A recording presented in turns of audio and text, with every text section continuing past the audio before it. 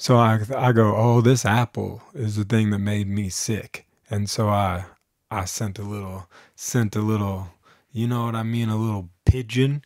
Yeah, because that's how we relay information nowadays. A raven, one of those, some sort of avian creature.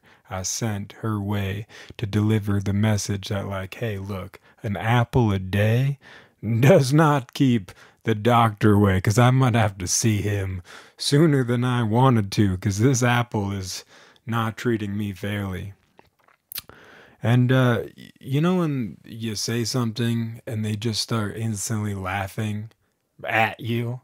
Like, do your face. Like, they're not, they don't try to hide it. They're just blatantly, because what you've said is so just out of this world, not clever at all. But you said it with such conviction. You're like, an apple a day, that's what I ate.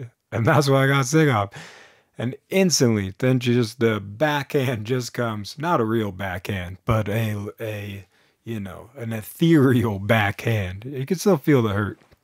Came in a swinging, and she goes, "Are you sure it wasn't the expired cantaloupe? Because remember when I said that cantaloupe was sour?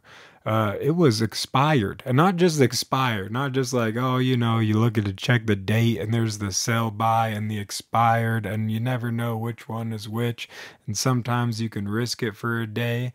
But this time, this stuff was 10 days expired. No wonder the cantaloupe had just turned sour. And I mean, just through and through.